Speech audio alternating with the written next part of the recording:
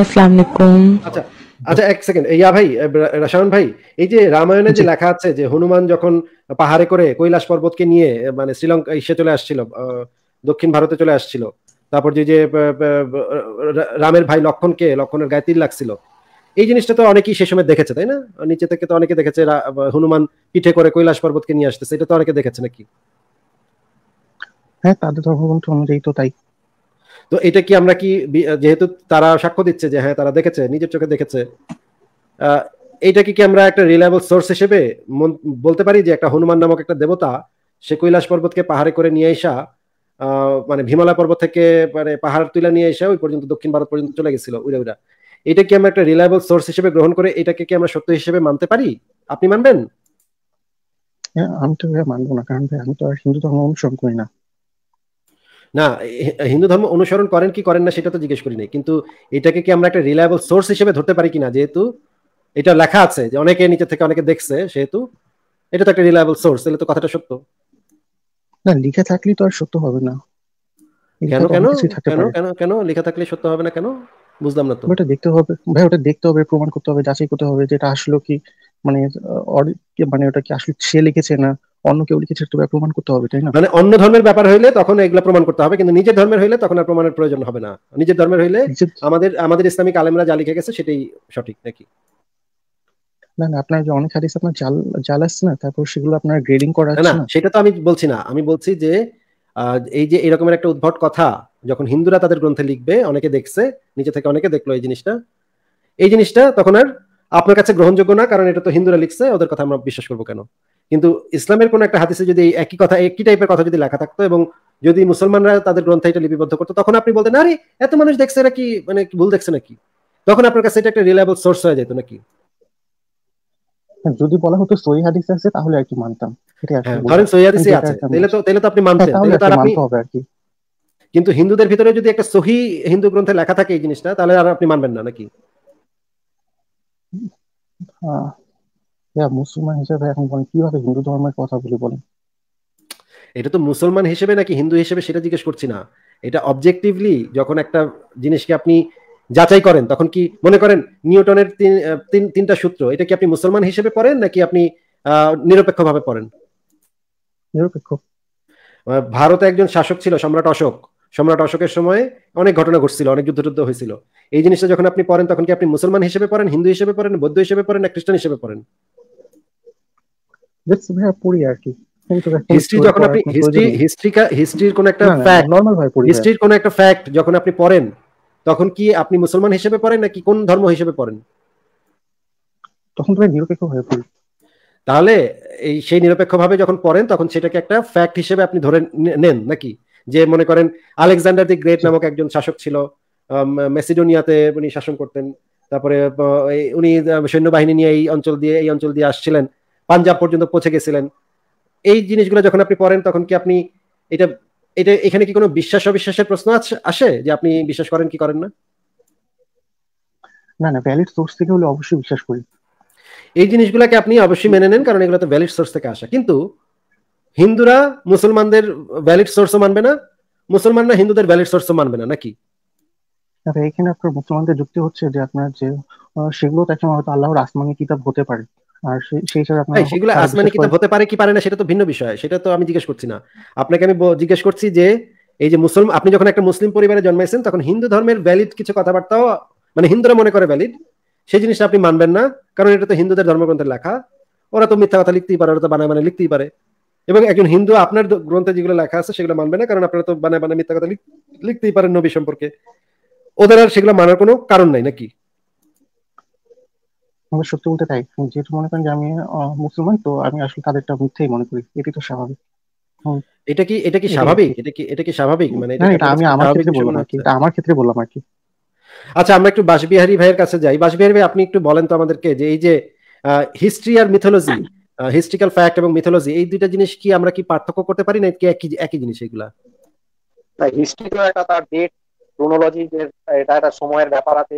তারপরে হিস্ট্রি তো অনেক প্রমাণ থাকে, মুদ্রা, শিলালিপি, এসব কিছু পুঁথি, ঐতিহাসিকদের বিবরণ, এই প্রমাণের উপর নির্ভরশীল তো ইতিহাস। কিন্তু মিথোলজি তো সম্পূর্ণ কবি মহাকবিদের কল্পনা, তাই না? শোনা যাচ্ছে? হ্যাঁ শোনা যাচ্ছে, কিন্তু অনেক আস্তে শোনা যাচ্ছে, আপনার ভয়েসটা একদম ক্লিয়ার না। ও আচ্ছা। তো বলছি ইতিহাস তো কিছু প্রমাণের উপর নির্ভর করে, শিলালিপি, মুদ্রা, তারপরে বিভিন্ন যে ডেটা ফেটা পাওয়া যায়, তারপরে তখনকার দিনের কবি সাহিত্যিকদের লেখা, তারপরে প্রত্নতাত্ত্বিক বিবরণ, এইসবের উপরে নির্ভর করে তবে না হিস্ট্রি নিয়ে লেখা হয়। কিন্তু মিথোলজি তো সম্পূর্ণ কবি মহাকবিদের কল্পনা। এবং বাসবিহারী ভাই, হিস্ট্রি যখন আমরা অ্যানালাইসিস করি তখন তো আমাদের একটা নিরপেক্ষ জায়গা থেকে, একটা আনবায়াসড একটা পজিশন থেকে আমাদের ফ্যাক্ট গুলাকে বারবার ভেরিফাই করতে হয়, তাই না? যেমন ধরেন কেউ কেউ মনে করেন মানে হিন্দু ধর্মে বিশ্বাসী, একদম গভীরভাবে হিন্দু ধর্মের বিশ্বাসী, সে যদি রাজারাম বা কৃষ্ণ বা ধরেন এই টাইপের যারা আছে তারা তাদের সম্পর্কে যদি গবেষণা করতে বসে, সেই গবেষণাতে তো তার বায়াসনেস থেকে যেতে পারে, যেহেতু সে একজন মনে প্রাণে হিন্দু ধর্মে বিশ্বাসী এবং রাজারাম বলে আসলে কেউ ছিল বলে সে জেনুইনলি বিশ্বাস করে, সেই তার গবেষণাতে তো একটা বায়াসনেস থেকে যেতে পারে। এই কারণে তো তার গবেষণাটা যেন আনবায়াসড হয় অন্তত, সেই দিকে তো আমাদের সর্বোচ্চ মনোযোগ দিতে হয়, নাহলে তো আর সেটা ফ্যাক্ট বা হিস্ট্রিক্যাল ফ্যাক্ট থাকে না, সেটা তো মিথ হয়ে যাবে নাকি? হ্যাঁ তাই তো। আমাদের যে ইতিহাসগুলো পাওয়া যায় সেগুলো বেশিরভাগ ক্ষেত্রেই তো সভা কবিরা লিখেছে না, মানে রাজা বাদশাদের যে পোষা যে কবিরা ছিল, এই সার্ভেন্ট তারা অ্যাকচুয়ালি, তারাই তো এই ইতিহাস। যেমন ধরুন আবুল ফজল আকবরের আইনি আকবরী আকবরনামা লিখেছিলেন, তো তিনি তো অবশ্যই আকবরের ভালো ভালো জিনিসগুলোই তো লিখে গেছেন নাকি? হ্যাঁ, এই জিনিসটা আমরা সবসময় দেখতে পাই যে একটা শাসকের আন্ডারে যারা থাকে তারা তো সেই শাসকের গুণকীর্তনই করে, মানে সেই শাসক আসলে কত বড় রাজা ছিল, কত মানে প্রজাবৎসল ছিল, এই জিনিসগুলোকে তো আমাদের নিরপেক্ষ জায়গা থেকে বিশ্লেষণ করতে হয়, নাহলে তো সেই লোকেদের, সেই তার অনুসারীদের বা তার অর্থায়নে যেই গ্রন্থগুলো লেখা হয়েছে সেই গ্রন্থগুলো থেকে তো আমরা জেনুইন হিস্ট্রি তো জানতে পারবো না, তাই না? হ্যাঁ ঠিক। তাহলে তো মানে এই জিনিসগুলো, এই যে এই আপনার যে সহিহ মুসলিমের হাদিস বা এই হাদিসগুলা, এগুলা তো মুসলমানদের লিখিত, তাহলে তারা তো সেখানে তাদের নবীকে সত্য প্রমাণের আপ্রাণ চেষ্টা করবে, এটাই তো খুবই স্বাভাবিক ব্যাপার। কিন্তু আপনাকে আমরা যে শাওন ভাই, আপনাকে আমরা গতদিন যে জিনিসটা দেখিয়েছিলাম যে নবী মোহাম্মদ বলেছেন মদিনাতে কখনো প্লেগ বা মহামারী প্রবেশ করতে পারবে না, কিন্তু হযরত ওমরের আমলেই মদিনায় প্লেগ দেখা দিয়েছিল, প্লেগের প্রাদুর্ভাব বেড়ে গেছিল। এটা কি গতদিন আপনাকে দেখাই নাই? ভাই কারেক্ট, আপনি কার আমলে আপনার প্লেগ ঢুকতে পারবে না একটু আরেকবার বলুন তো। নবী মোহাম্মদ বলেছিলেন মদিনায় কখনো প্লেগ বা মহামারী প্রবেশ করতে পারবে না। নবী মোহাম্মদের সরাসরি সহিহ হাদিসের বর্ণনা, নবী মোহাম্মদ বলেছে মদিনায় কখনো প্লেগ বা মহামারী প্রবেশ করতে পারবে না, কিন্তু হযরত ওমরের আমলেই মদিনায় প্লেগ দেখা দিয়েছিল। এই হাদিসগুলো কি আপনাকে দেখিয়েছিলাম গতদিন? হ্যাঁ দেখিয়েছেন, তবে তখন তো আপনার যে লাইনের সমস্যা ছিল। ভাই আমি একটা কোশ্চেন করি এই বিষয়ে, তাহলে এই জিনিসটা আগে একটু সবসময়ের জন্য বলেছেন, মানে এটা কোনো একটা নির্দিষ্ট সময় বলেছেন যে এই সময় পর্যন্ত প্লেগ ঢুকতে পারবে না, নাকি মানে সব সময়ের জন্য বলেছেন যে কখনোই ঢুকতে পারবে না, কোনো সময় না? কখনোই ঢুকতে পারবে না বলেছে। কখনো বলতে কি বোঝায়? মানে আমি বুঝাতে চাচ্ছি যে মানে কিয়ামতের আগ পর্যন্ত কখনো আর কি মদিনাতে প্লেগ আর কি প্রবেশ করতে পারবে না, মানে তিনি কি এটা বুঝিয়েছেন না মানে কোন একটা নির্দিষ্ট সময় বলেছেন যে এত সময়ের জন্য আর কি কোনো প্লেগ প্রবেশ করতে পারবে না? আমি এটাই মানে নিশ্চিত হচ্ছি। আচ্ছা হাদিসটা আমরা তাহলে দেখে নেই, হাদিসটা একটু জোরে জোরে পড়েন, আমাদেরকে একটু পড়ে শোনান। আমরা একটু সবচেয়ে ভালো হলো হাদিসটা দেখিয়ে দেওয়া, তাই না? কি বলা আছে এখানে সবসময় কথা হাদিসটা একটু পড়েন, হাদিসটা একটু পড়েন। জি ভাইয়া। তিনি বলেন ওখান থেকে রাসূলুল্লাহ সাল্লাল্লাহু আলাইহি ওয়াসাল্লাম বলেছেন মদিনা নগরীতে প্রবেশ করতে পারবে না মাসিহ দাজ্জাল আর না মহামারী। হাদিসের মান সহিহ। কি বুঝলেন? এটা বুখারী শরীফের হাদিস, এখানে তো সহিহ আর সহিহর কোনো প্রশ্নই আসে না। আচ্ছা এটা আরেকটা হাদিস পড়েন। হ্যাঁ পড়েন। রাসূল সাল্লাল্লাহু আলাইহি ওয়াসাল্লাম বলেছেন দাজ্জাল মদিনার উদ্দেশ্যে আসবে, তবে সে ফেরেশতাদেরকে মদিনা পাহারা দেখতে পাবে, সুতরাং দাজ্জাল ও প্লেগ মদিনার কাছেও আসতে পারবে না ইনশাআল্লাহ। এই দাজ্জালটা যখন আসবে তখন কি সেটা কি মুহাম্মদের জীবদ্দশার কথা বলা হচ্ছে নাকি কিয়ামতের আগে দাজ্জাল আসবে সেটা বলা হচ্ছে? তাহলে দাজ্জাল এবং প্লেগ দুইটা তো একই ভাবে বলা আছে কথাটা, তাই না? হ্যাঁ কোনো সময় মেনশন করেনি। এটা তো কিয়ামতের আগেও হতে পারে, 5 বছর পরেও হতে পারে, 50 বছর পরেও হতে পারে, 1 লাখ বছর পরেও হতে পারে, 50,000 বছর পরেও হতে পারে, যে কোনো সময় তো হতে পারে। দাজ্জাল এবং প্লেগ দুইটার ক্ষেত্রেই তো নাকি? জি। এখানে যদি কোনো নির্দিষ্ট টাইম না দেয়া থাকে তাহলে তো সেটা হচ্ছে সর্বসময়ের জন্য প্রযোজ্য হবে নাকি? জি। মনে করেন আমি যদি আপনাকে বলি, মনে করেন আমি যদি আপনাকে বলি যে শাওন ভাই কখনো জার্মানিতে আসতে পারবে না, এই কথাটার মানে কি 3 মাসের মধ্যে আসতে পারবে না, নাকি 6 মাসের মধ্যে আসতে পারবে না, নাকি 1 বছরের মধ্যে আসতে পারবে না, নাকি কখনোই আসতে পারবে না? কোনটা? কখনোই না। তাহলে মুহাম্মদ যেখানে বলেছে যে দাজ্জাল এবং প্লেগ কখনো মদিনায় প্রবেশ করতে পারবে না, তখন কি তিনি 5 বছরের জন্য বলেছে, না 3 বছরের জন্য বলেছে, নাকি মুহাম্মদের জীবদ্দশার জন্য বলেছে, নাকি সর্বসময়ের জন্য বলেছে? সবসময়। আচ্ছা, তাহলে এখান থেকে আমরা জানতে পারলাম মদিনায় কখনোই মহামারী বা প্লেগ প্রবেশ করতে পারবে না। আচ্ছা, এবার পরের হাদিসটা পড়ি। আমি আপনাকে দুইটা হাদিস দেখিয়েছি, আগের হাদিসটা দেখিয়েছি 5320 এবং 6965, দুইটাই ইসলামিক ফাউন্ডেশন থেকে বুখারী শরীফের হাদিস। দুইটা হাদিস দেখিয়েছে, এখন তিন নম্বর হাদিস দেখাচ্ছে, এটাও বুখারী শরীফের ইসলামিক ফাউন্ডেশন 2467 নম্বর। এই হাদিসের ভিতরে দেখেন ওমরের পাশে বসেছিল বলা হচ্ছে, আমি ওমরের পাশে বসেছিলাম বলা হচ্ছে, দেখা যাচ্ছে? জি। এবং ওমরকে বলা হচ্ছে আমিরুল মুমিনিন, দেখা যাচ্ছে? জি। ওমর আমিরুল মুমিনিন হয়েছিল কি মুহাম্মদের মৃত্যুর পরে নাকি আগে? পরে। তাহলে এই ঘটনাটা তো, এই হাদিসের বর্ণনার ঘটনাটা তো মুহাম্মদের মৃত্যুর পরে, তাই না? হ্যাঁ, আমিরুল মুমিনিন বলতে কি এখানে কি খলিফা বোঝানো হয়েছে না? আমিরুল মুমিনিন বলতে শুধুমাত্র খলিফাই বোঝানো হয়, মানে মুমিনদের নেতা। মুহাম্মদের জীবদ্দশাতে মুহাম্মদ ছিল মুমিনদের নেতা, মুহাম্মদের পরে হয়েছে আবু বকর, তারপরে হচ্ছে ওমর। ওমর এই সময় মুমিনদের নেতা, তার মানে ওমরের খেলাফত আমলে এই ঘটনাটা ঘটেছিল নাকি? জি। আচ্ছা, এখন তাহলে আমরা হাদিসটা পড়ি, একটু পড়ে শোনান এখানে কি বলা হচ্ছে হাদিসটাতে। মুসা ইবনে ইসমাঈল তিনি বলেন, একবার আমি মদিনায় আসলাম, সেখানে তখন মহামারী দেখা দিয়েছিল, এতে ব্যাপক হারে লোক মারা যাচ্ছিল। আমি ওমর রাদিয়াল্লাহু আনহু। আচ্ছা, মদিনায় তো মহামারী দেখা দিয়েছিল নাকি? জি। আচ্ছা, মুহাম্মদ এর আগের হাদিসে মুহাম্মদ কি বলেছিল? মহামারী কখনো প্রবেশ করতে পারবে না, এমনটাই। এই হাদিসে কি বলা হয়েছে? ওমরের আমলে এই হাদিসে কি বলা হয়েছে? মহামারী দেখা দিয়েছিল। আচ্ছা, মদিনায় মহামারী দেখা দিয়েছিল, মানে মদিনায় মহামারী তো প্রবেশ করেছিল নাকি শুধু দেখা দিয়েছিল, প্রবেশ করে নাই? না না, মারাও গিয়েছিল মানুষ। আচ্ছা, ঠিক আছে, তাহলে আপনাকে আমি ঠিক আছে, বুঝলাম যে আপনি মুহাম্মদের ভবিষ্যৎবাণী বা মুহাম্মদের সত্যতা প্রমাণ করার আপ্রাণ চেষ্টা করছেন, এটা আপনার বিশ্বাস, আপনি একজন বিশ্বাসী মুসলিম, আপনি এটা চেষ্টা করতেই পারেন, অসুবিধা নেই। কিন্তু এটার কিন্তু আরেকটা সহজ পদ্ধতিও আমার কাছে আছে ভাই, আপনি কি সহজ পদ্ধতিটা শুনতে চান? হ্যাঁ, বলুন। আচ্ছা, সহজ পদ্ধতিটা আপনি একটু আমাদের সামনে প্রমাণ করে দিতে পারেন। এই যে দেখেন, বুখারী শরীফের 5445 নম্বর হাদিস, একটু হাদিসটা জোরে জোরে পড়ে শোনান। রাসূল সাল্লাল্লাহু আলাইহি ওয়াসাল্লাম বলেছেন, যে ব্যক্তি প্রত্যেকদিন সকালবেলায় 7টি আঠুয়া উৎকৃষ্ট খেজুর খাবে, সে কোনোদিন বিষ ও জাদু তার কোনো ক্ষতি করবে না। আচ্ছা, এখানে কি বলা হয়েছে একটু যদি বুঝাই দিতেন এখানে কি বলা হয়েছে? বলা হয়েছে যে সে প্রতিদিন সকালবেলায় যদি 7টি আঠুয়া খেজুর খায়, আর মানে তাহলে তার বিষ এবং জাদু কোনো ক্ষতি করতে পারবে না। আচ্ছা, এটা একটা সহিহ হাদিস বুখারী শরীফের। তাহলে আপনি তো অনেকদিন ধরেই আমার লাইভে আসতেছেন, ইসলামের সত্যতা প্রমাণের অনেক আপ্রাণ চেষ্টা করতেছেন, এবং মুহাম্মদ যে মানে ভবিষ্যৎবাণী করেছিল সেগুলো যে সত্য সেটা প্রমাণের আপ্রাণ চেষ্টা করে যাচ্ছেন, এটা ভালো, আপনি চেষ্টা করছেন। কিন্তু এটা কিন্তু এত তেনাতোনা পেঁচাবার দরকার নাই, আপনি কিন্তু খুব সিম্পলি আমাদের সামনে এটা প্রমাণ করে দিতে পারেন।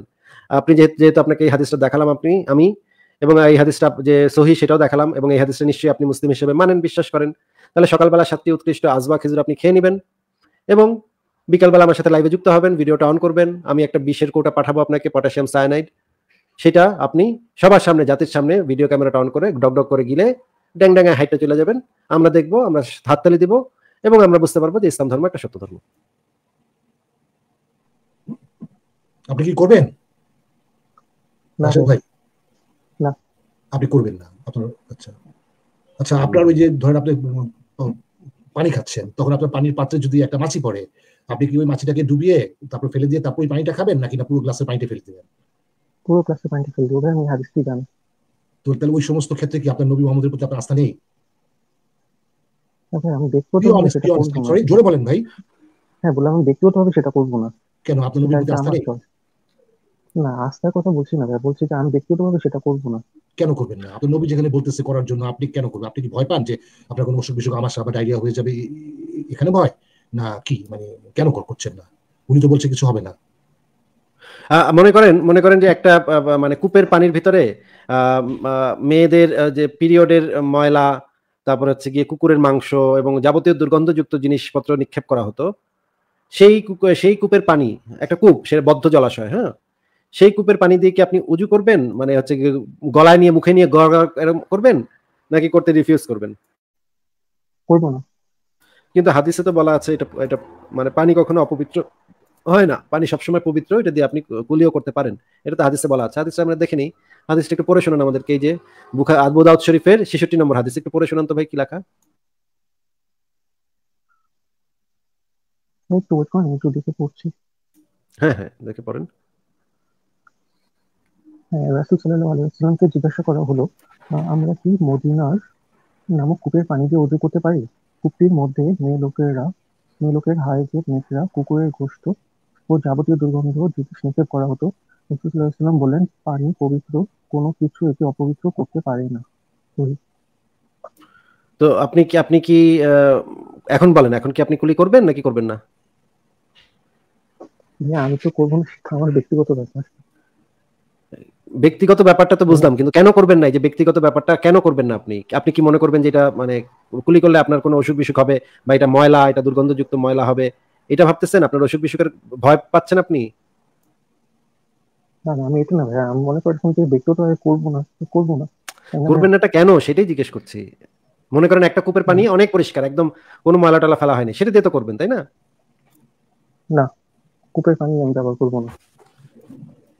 বাহ, মনে করেন একটা কূপের ভিতরে মাত্র একদম মিনারেল ওয়াটার আমি নিয়ে ফেলছি মাত্র, এবং কূপের ভিতরে একদম পরিষ্কার টলটলা পানি, এটা আপনি ব্যবহার করবেন না? না, মিনারেল ওয়াটার তো অবশ্যই করবেন। মিনারেল ওয়াটার আপনি করবেন, মানে ইহুদি নাসারাদের তৈরি করা মিনারেল ওয়াটারটা আপনি করবেন, কিন্তু আপনার নবী যেটা বলে গেছে সেটা আপনার করতে রুচিতে বাড়তেছে নাকি? আমি তো বললাম যে আমার ব্যক্তিগত ব্যাপার। ব্যক্তিগত ব্যাপার তো অবশ্যই, কিন্তু এই ব্যক্তিগত ব্যাপারটা কেন, এটা আমি জানতে চাচ্ছি। যে আপনি মিনারেল ওয়াটার দিয়ে কুলি করতেছেন, কিন্তু এই যে কূপের পানি দিয়ে, যে কূপের পানির ভিতরে মহিলারা তাদের হাইজেন ন্যাকড়া ফেলছে, কুকুরের গোশত ফেলছে, তারপর হচ্ছে গিয়ে যাবতীয় দুর্গন্ধযুক্ত ময়লা আবর্জনা ফেলছে, মনে করেন ইন্দুর ফেলছে, মানে কুকুর মরে গেছে সেটা ফেলছে, বিলাই মরে গেছে সেটা ফেলছে, এই পানিটা দিয়ে আপনি কুলি করতে চাচ্ছেন না, এই ব্যক্তিগত ব্যাপারটা কেন করতেছেন সেটা একটু জানতে চাচ্ছি। ভাই এর থেকে উত্তম কিছু আছে, তাই না? তো উত্তম কিছু থাকলে আমার দরকার কি এটা ব্যবহার করে? এটা যে অনুত্তম, এটা আপনাকে কে বলছে? ধরুন ভাই, আপনার এই বিষয়ে একটা প্রাসঙ্গিক কথা বলবো। ভাই আপনি অনেস্টলি উত্তর দেন। আপনি তো আসলে ভাই যে হাদিসগুলি পড়ে শোনালো, আপনি আসলে বিব্রত, মানে এই যে হাদিসগুলোতে যে অকথ্য বাজে কথাবার্তা, নোংরা পানি খেতে বলতেছে, এটা আপনি নিজেও মানেন না, এবং এটা না মানতে যে আপনি বিব্রত হয়ে আপনি এখন কি বলতেছেন, আপনি ওটা ব্যবহার করবেন না। কিন্তু কেন করবেন না?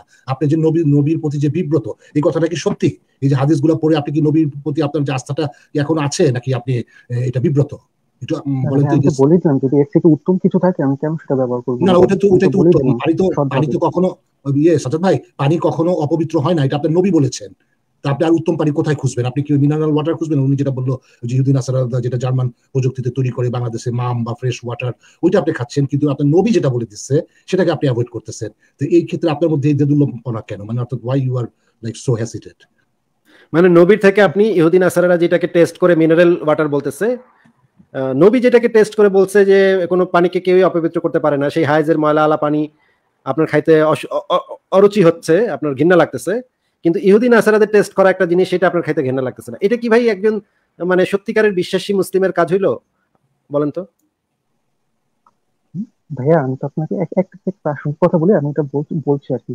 ধরুন ভাই, যখন আপনার হয় যে আপনার যখন হারাম, তাই না? উনি উত্তর দিবেন না ভাই, একটু ওয়েট করেন, আমি দিচ্ছি না ভাই। আপনি না আমাদের সামনে মানে নবী মোহাম্মদের যে ভবিষ্যৎবাণী করতো এবং সেগুলো যে সঠিক ভবিষ্যৎবাণী করতো, অনেক জানতো, আসলে তিনি নবী, আল্লাহ নবী, এটি তো প্রমাণ করতে আসছেন।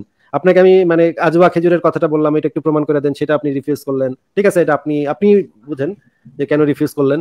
তারপর আমি আপনাকে এই হাদিস দেখাইলাম, আরেকটা হাদিসের কথা বললো, ইয়া ভাই আপনি তো কোনোটাতেই সম্মত হচ্ছেন না ভাই। মানে ব্যাপারটা বুঝতে পারছি না কেন এরকম করতেছেন। আপনি তো ওই যে মুসলমানরা কি লিখে গেছে, কে আত্মহত্যা করবে, এটা মোহাম্মদ আগে থেকে বলে দিছিল, এইটা থেকে আরো বেটার পদ্ধতি তো আপনাকে আমি দিয়ে দিলাম।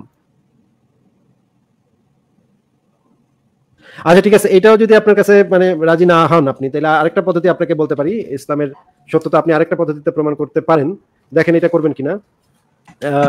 নবী তো বলে গেছে যে নবী রাসূলদের মানে মৃতদেহ মাটি ভক্ষণ করতে পারে না, মানে পচে না, কখনো অক্ষত থাকে। এটা এই হাদিসটাকে আপনি দেখতে চাচ্ছেন? দেখতে চাইলে দেখাবো, অসুবিধা নেই। দেখতে চাচ্ছেন? না ভাই, এটা আমি শুনেছি, কিন্তু ভাই এমন তো ভাই কখনো তো করতে দিবে না, না? তো চাইলেও না, কেন করতে দিবে না? কেন আপনি যে এইভাবে ঘুরায় পেঁচায় নবীর সত্যতা প্রমাণের থেকে জলজন্ত একদম সাক্ষাৎ প্রমাণটা করা ভালো না? না ওটা বুঝলাম আসিফ ভাই হয়তো করতে দিবে না, কিন্তু আপনাকে ওই যে মাছি কিন্তু এটা তো করতে দিবে না, মানে যেটা করতে দিবে সেটা তো আপনি করবেন না, যেটা করতে দেয়া হচ্ছে সেটা তো আপনি করছেন না ভাই। আপনি তো কূপের পানিও খাচ্ছেন না। আপনাকে মানে 7টা আজবা খেজুরের পরে বিষ খাইতে বললাম, সেটা তো আপনি করছেন না।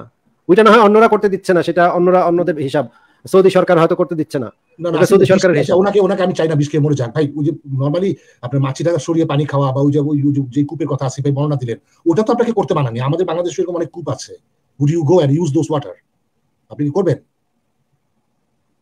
আরেকবার কি বলুন তো ভাই। আমি বলছি আপনাকে নবীর কবর খুঁড়তে দিবে না, এটা সত্যি কথা, কিন্তু আসিফ ভাই যে অনলাইন উদাহরণগুলো দিল যে একটা কূপের মধ্যে যদি ওই যে হায়াজের ময়লা টয়লা এগুলো থাকে, পানি কখনো অপবিত্র হয় না, আপনি কি ওই পানি দিয়ে গোসল করবেন বা ওই পানি দিয়ে ওযু করবেন? এখানে থেকে বাধা দিবেন না। বললাম তো সেটা করব না। আপনি করবেন না, কেন করবেন? কেন করবেন না? কারণ আপনি এই যে উনি যে এই সমস্ত এই যে কি বলে যে বিশ্রী আজে বাজে কথাগুলো বলেছে, অবৈজ্ঞানিক মানে অরুচিকর কথাবার্তাগুলো বলেছেন, সেটার সাথে আপনি নিজেও একমত না, এবং একমত না বলে আপনি এখন ওটা থেকে নিজেকে সরিয়ে আনতে চাচ্ছেন, তাই না? যার জন্য আপনি এটা করবেন না। কিন্তু আপনি বলতেও পারতেছেন না যে মোহাম্মদের এই কথাগুলো একটা নিতান্তই শিশুদোষ আজে বাজে কথাবার্তা এবং অরুচিকরও বটে, তাই না সাজ্জাদ ভাই? আপনি একটা ইয়াং ম্যান, আপনার মধ্যে আপনি যদি এই বয়সে এরকম একটা ইয়েতে থাকেন আইডেন্টিটি পলিসিতে, আপনি কি ধর্ম করবেন বা আপনারা কিভাবে ধর্ম কায়েম করবেন বা আপনার ভবিষ্যৎই বাকি? ডোন্ট মাইন্ড, আমাদের ছোট হবে আপনি, এজন্য বলছি। আচ্ছা ঠিক আছে আলার ভাই, আপনি একটু মানে আমরা একটু রাশেদুজ্জামান শাওন ভাই, আপনি তাহলে শেষ কথাটা বলে যান, আপনাকে শেষ ইয়াটার সুযোগ দিচ্ছি, বলেন আপনি কি বলবেন। হ্যাঁ, এই বিষয়টা আপাতত মানে যা যা আপনি বলেন সেগুলো আমি আরো ভাববো, সেগুলো আরো আমি বিশ্লেষণ করব, এটা বলে গেলাম। কিন্তু আমি লাস্ট আরেকটা বিষয় একটু জানতে চাচ্ছিলাম। হ্যাঁ বলেন, ধন্যবাদ কি শাওন ভাই, আপনি আসলে অনেস্ট, আপনি একজন অনেস্ট মুমিন, আপনি অ্যাট লিস্ট এটা নিয়ে একটু ভাববেন। এই যে আপনি ভাববেন কথাটা বললেন না, আমি কিন্তু এতে একটু আশান্বিত হয়েছি। আপনি একটা ইয়াং ম্যান, আপনি অনেস্ট কথা বলেছেন। আর ভাই শাওন ভাই আপনি বলেন, তাহলে শেষ করেন, শেষ কথাটা বলেন।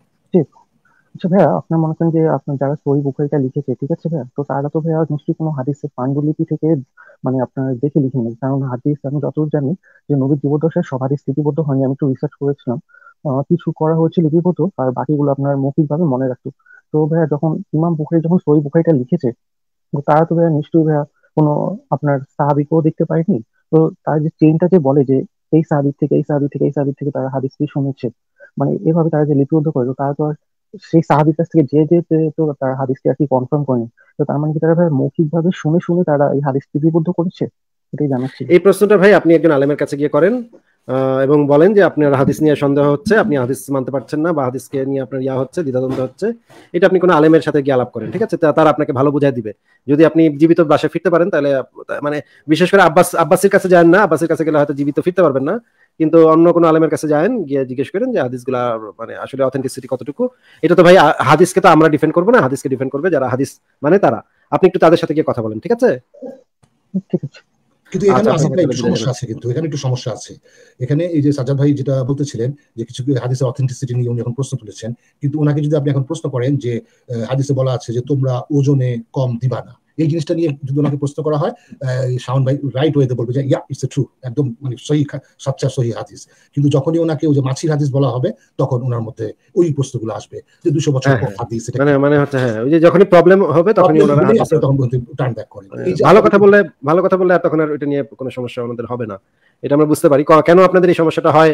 এটা আমরা বুঝতে পারি যে কেন আপনারা হাদিস নিয়ে এই ইয়াগুলা পেঁচান, সেটা তো বুঝি, কিন্তু এটা আপনারাও বোঝেন যে আপনারা কেন পেঁচান, কিন্তু আপনারা স্বীকার করেন না। ঠিক আছে শাওন ভাই, আজকে আপনাকে তাহলে বিদায় জানাই, ঠিক আছে? ঠিক আছে, ধন্যবাদ। আচ্ছা ভাই, ভালো থাকেন, আপনি আরো চিন্তা করেন, আবার আসেন। বাসবিহারী ভাই, আপনি কিছু বলতে যাচ্ছিলেন, আপনি বলেন তাহলে যে হিন্দু ধর্ম নিয়ে, এবং আপনার বলার পরে আমি বিদায় নিব আপনার কথাটা। ফারাজ ভাই, আপনি কি কিছুক্ষণ লাইভটা চালাবেন? ফারাজ ভাই, আপনি কি আছেন? ফারাজ ভাই, না ফারাজ ভাই তো নাই। তাহলে বাসবিহারী ভাই, আপনার কথার পরে আমরা লাইভটা শেষ করে দিব, আপনি তাহলে শেষ কথাটা বলেন এই হিন্দু ধর্ম নিয়ে যেটা আপনি বলতে চাচ্ছিলেন। না, ওই যে হিন্দু মুমিন ছিল না, তো উনি থাকলে ভালো হতো। যাই হোক, এখন ওই একা একা বলে কি হবে, আবার যেদিনকে হিন্দু মুমিন আসবে সেদিন না হয় বলবো, একটু মানে প্রশ্নোত্তর টাইপের। আচ্ছা ঠিক আছে, তাহলে আপনি তাহলে একটু খেয়াল রাখেন আমাদের লাইভগুলোর দিকে, যখনই হিন্দু মুমিনরা আসবে তখন আপনি সাথে সাথে চলে আসেন তাহলে। হ্যাঁ, আমাদের অমিত ভাইও এখন বেশি একটা সময় দিতে পারেন না, এই কারণে হিন্দু ধর্ম নিয়ে আমরা বেশি আলোচনা এখন আর তেমন একটা করা হয় না। আপনি চলে আসলে খুবই ভালো হবে। ঠিক আছে, তাহলে আজকের মতো লাইভটা শেষ করে দিই। ঠিক আছে, হ্যাঁ ঠিক আছে, গুড নাইট। আচ্ছা, শুভরাত্রি। ফারাজ ভাই, আপনার কথা তো আর শোনা যাচ্ছে না, আপনি বোধহয় ঘুমিয়ে গেছেন। ঠিক আছে, আসিফ ভাই সংক্ষিপ্ত ভাবে একটু বলেন, আমরা লাইভটা শেষ করে দিই। সংক্ষিপ্ত ভাবে আসলে বলার কিছু নেই। এখানে হচ্ছে কি, আপনি দেখেন এখন মুসলমানদের মধ্যে ওরা নিজেরাই দুই দলে বিভক্ত হয়ে গেছে, যে এক দল হাদিস মানে, আরেক দল মানে না, এক দল আহলে কোরআন, আরেক দল এদিকে না। তাদের মধ্যে শুধু মানে না মানে তর্কাতর্কি না, মানে মারামারি হাতাহাতিও হচ্ছে। কিন্তু প্রশ্ন হচ্ছে ওইটাই যে যারা হাদিস মানে বলতেছে যে এরা মুনকারিন হাদিস, এটা খুব খারাপ, ওদের কাছে আপনি যখন এই হাদিসগুলো যেগুলো আপনি বর্ণনা করলেন না, ওরাও কিন্তু এগুলো মানবে না। বুঝতে পেরেছেন প্রবলেমটা হচ্ছে এখানে? তো কাজেই এরা তো আসলে সাস্টেইন করবে না। কারণ যারা হাদিস মানে বলতেছি, তাদের কাছে আপনি যখন ওই যে 30 হর্স পাওয়ারের হাদিসটা নিয়ে যাবেন, এটাকে তারা অর্থ পাল্টে দিয়ে অন্য একটা অর্থ দাঁড় করায় দিবে। ওই যে আপনি বললেন না কূপের পানি, এই কূপের পানিকে যে কোথায় নিয়ে যাবে আপনি কিছুই বুঝতে পারবেন না। তো কাজেই এদের নিয়ে আমি এদের যে ভবিষ্যৎটা যে খুবই একটা হেজি, খুবই যে একটা মানে একটা ডার্ক, এটা আমি আপাতত এতটুকু বুঝতেছি। এবং এর জন্য আপনার এই যে সোশ্যাল মিডিয়া, উন্মুক্ত মিডিয়া বা আসিফ ভাই আপনাদের মতন এই যে যারা এতদিন এই যেভাবে জিনিসগুলোকে মানুষের সামনে তুলে এনেছে, এটাই একমাত্র কারণ। এবং এর জন্য আপনাদের মতন যারা আছে, আমি তাদেরকে অবশ্যই আমার পক্ষ থেকে ধন্যবাদ জানাই। এটা আমার শেষ কথা। অনেক ধন্যবাদ আরার ভাই। ফারাজ ভাই, আপনি কি আছেন? না, ফারাজ ভাইয়ের কোনো খবর নেই। তাহলে আজকে আমরা লাইভটা এখানে শেষ করে দিচ্ছি। সবাইকে অনেক ধন্যবাদ লাইভটা দেখার জন্য। সবাই ভালো থাকবেন, সবার জন্য শুভকামনা এবং শুভরাত্রি। খোদা হাফেজ, বাই।